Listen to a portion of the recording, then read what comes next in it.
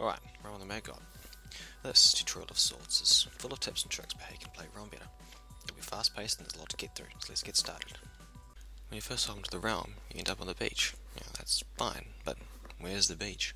What's really in all that black space out there? This here is a map of all the roads in a typical realm. Gives a pretty good indication of where everything is. The roads define the boundaries of the regions in the map. The outer road coloured in green is the lowlands.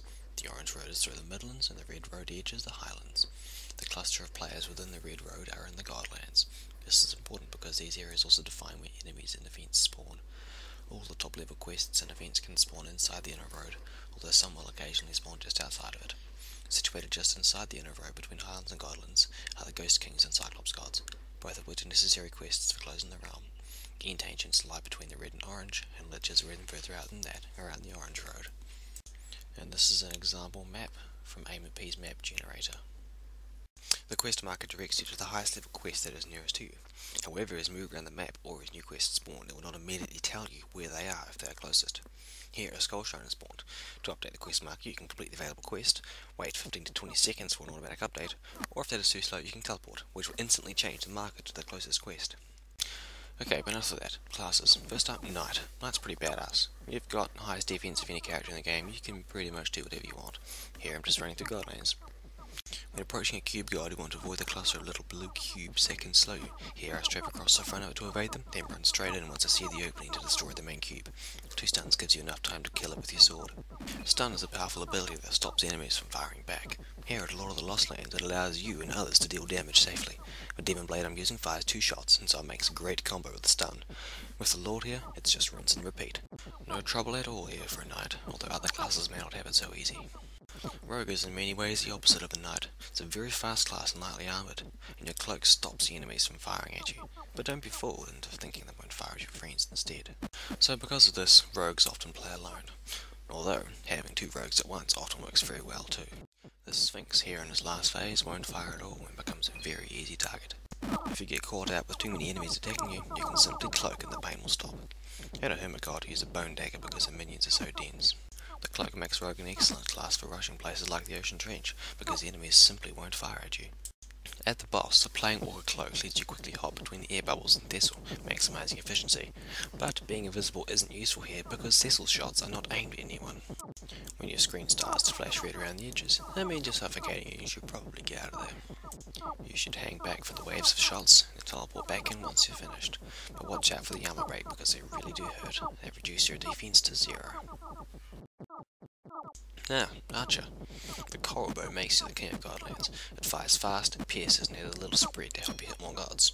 Here, I'm in just a small Godlands group, but large Godlands trains are the best way to gain fame because the experience gained from killing a god is shared to all other players around the player who got the kill shot. Gods are no trouble at all for you, and you don't even need to use your ability.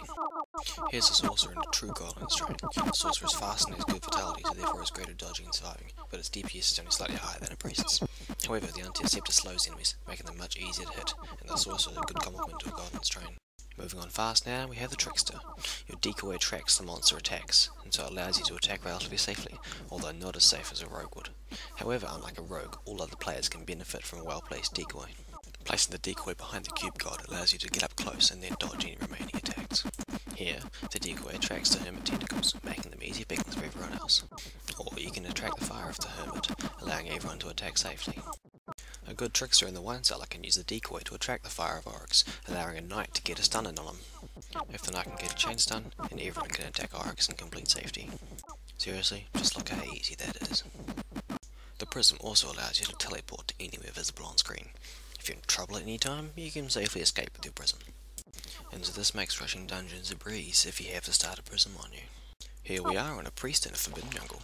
The cool thing here is you can get hallucinated. You can get this effect at any time by using a magic mushroom. Laughs guaranteed. The boss of the jungle also drops pollen powder. This neat potion restores MP to everyone around you, so it's quite beneficial to have at a boss fight, when everyone is suddenly able to use their abilities. The priest is pretty much the master of not caring. You can heal yourself, so if you get hurt, you just heal yourself. It's as simple as that, run and shoot. The priest may have a very low DPS, but this doesn't stop it being a hell of a fun class. So here's some more footage of a priest refusing to care. Oh, and it's not your duty to heal others, but it's a common courtesy to do so. Plus, your group will be able to kill things much faster if you have others who can fight alongside you. If you happen to get quieted, you can either Nexus or enter a portal before the quiet wears off, and you will instantly get your MP back. The Mystic has a unique stasis ability. Quite simply, if you don't want a monster to be there, then you can remove it temporarily. At a Skull Shrine, this lets you and others get the kill easily.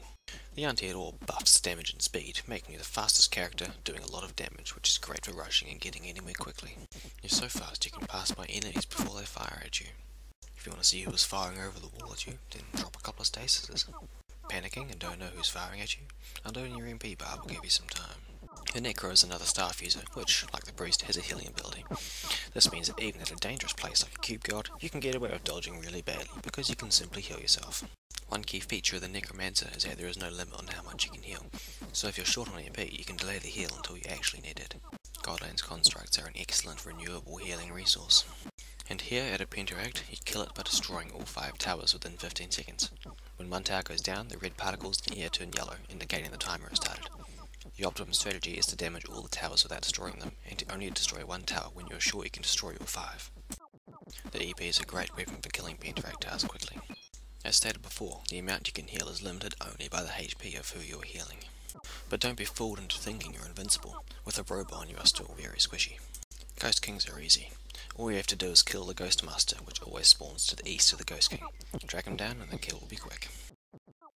And here again, the EP is an excellent weapon because it deals so much damage. When it comes to doing the castle, you must remember it is a race to get Oryx first, so the best strategy is to run straight in there. At the end of the bridge, it's a bit of an open area which allows you to circle and avoid taking damage. Unfortunately here I circled too close to the quiet bomb, so I had to back out and avoid its shots. However, backing out has dragged the monsters with me, making it very easy for the rogue to break a hole in the first wall. And if you're lucky, you can get through here without getting quieted. The general theme with doing the castle efficiently is to rush into danger and break the walls down by doing small circles while always firing forwards at the wall. You only need to kill minions if you have to, or if you can't reach the walls. At this last bridge though, the quiet bombs are also a priority. But still, it's simply a matter of dragging and dodging the minions while focusing on the wall. While I'm circling here, I'll say that the Paladin Seal is a versatile team ability because you can both heal friends and make them stronger. And again, the rogue here shows the cloak lets you ignore the minions. When you decide to rush out to the last wall, don't stop along the way and try not to get slowed. I like to kill the minions at the end because it's less of a gamble, but depending on your class it may just be better to go for the wall. If you're a rogue class, this may not be for you, but everyone else can do this fine, especially if you have a piercing weapon. And unless you have a Cronus, a bone dagger is hands down the best dagger in the castle. When you're at the Guardians, shoot the blue one because he heals faster, and rather than dodging, always try to stand in one of the blind spots of the Stone Guardian sword. Oryx is usually fairly straightforward because of the large numbers of people involved in the battle. With experience you will learn the timings when he goes vulnerable, so you can adjust your attacks to suit. Still, most of the fight is simply dodging and always shooting. And in some cases you don't even have to dodge. One of the most frustrating phases is this one, where Oryx weakens and dazes you. The best strategy is just to circle. When Oryx calls out, I am the master of this existence, I like to back out to avoid the spray of quiet shots. While you are backed out, Oryx will stay invulnerable so you don't actually miss out on dealing any damage. I think Oryx does go vulnerable during the second quiet wave, so it's a choice if you want to do more damage or conserve MP for whatever comes next. And that choice is really class dependent, especially if the wine cellar is going to be opened. When it's time for more dancing, it is simply not worth going in the ring with a staff, wand or bow that is not Doom, because being weakened will cause you to do single figure damage to Oryx. However, a Mystic can break into the circle and safely do damage unweakened. In his final phase, Oryx is always vulnerable and armoured, giving him 120 defense. Here, a slow, paralyze or stun is useful to make him easier to hit. Depending on who's left, this phase can go extremely quickly, or even be skipped completely. The best tactic with Oryx in the wine cellar is to never run directly at him. Always circle in a clockwise direction. Clockwise because if you get confused, it will cause you to run away from Oryx. Assassin is the safest class, and just one top tier poison will do enough damage to get soulbound. Oryx's stars each deal a lot of damage. Even as a priest using all of my MP, I barely escape. But enough of the wine cellar. Lag is the biggest problem you'll have there, and I can't help you with that. So this is a tomb. The most efficient way to do the tomb is to have someone rush to the sarks, so that you don't have to fight all the mobs along the way. With its cloak, the rogue is exceptional at this. Many other classes can also rush competently, such as the Knight. Here, the only thing you need to do is avoid getting paralysed or armor broken. You can tank all the usual damage and stun if you're in trouble. It's best to use your map to decide where to run. You barely need to look at your character unless there are towers. Most enemies can be identified by their appearance on the map. Warriors are also good at rushing. It's your choice to use either the helm with a speed boost or the one that armors you. I prefer the jug because if I get in trouble, I can usually just power through it. Because I love Mystic, I just had to show that they can rush too, even if there is such a small margin of error when you try. Also, because of their speed, the other dagger classes of Assassin and Trickster can also rush just fine, but the teleport of the Trickster makes it far better for getting out of trouble. You need to destroy all the Sarks in order to attack the Immortals. Attacking them causes them to activate and start trying to kill you. This is absolutely key. If you do not shoot them, they will not fire at you. Of the three Immortals, Bess is the easiest to kill first. He doesn't paralyse and his artifacts are far less intrusive than Nuts or Gibbs. So to have a safe and easy tomb, you have to make sure your entire group knows the plan and that they all take care not to attack the other Immortals until it is time to do so. Of course, such cooperation is not always possible, and most public tombs end up descending into a free-for-all, where everyone attacks everything. This is much harder to deal with, but also much more fun and rewarding. Certain classes can be very useful when attacking the bosses. Mystic can stasis the Immortals to keep them from progressing into their later phases. Priests can purify to remove weak, slow, armor break and paralyze. In Nut's last phase, she will suddenly charge at you. Not even a purify will always save you from the swarm of paralyzing shots. However, if you can manage to stun her before she rages at you, the kill will be quick and easy. Gibbs the hardest of the three Immortals, and so is usually left until last. His shots do the highest damage, and in his later phases he will repeatedly send out paralyzing scarabs and annoyingly high damage artifacts. In his last phase he will jump away from you at high speed, so the strategy is to either push him to a wall or surround him. But if you have a rogue, it is best for everyone else to back out and let the rogue get the kill safely. Now, there are some remaining classes that I haven't mentioned.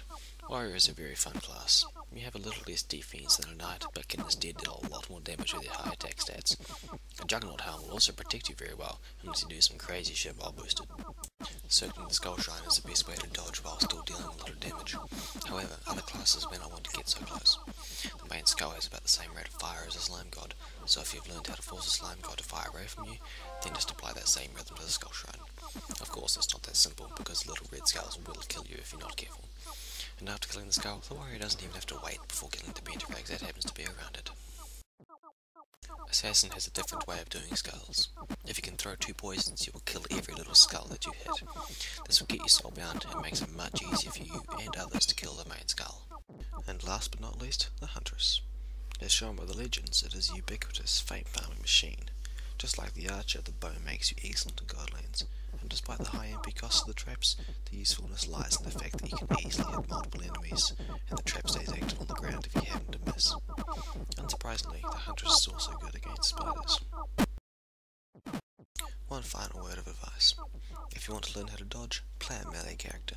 If you can learn how to dodge enemies from just a couple of squares away, all other classes will seem easy in comparison. Well, that's it. Thanks for watching. Do subscribe and check out some of my other videos. If you want to see a follow-up video that's more in depth, then feel free to comment on what you'd like to see. Ciao.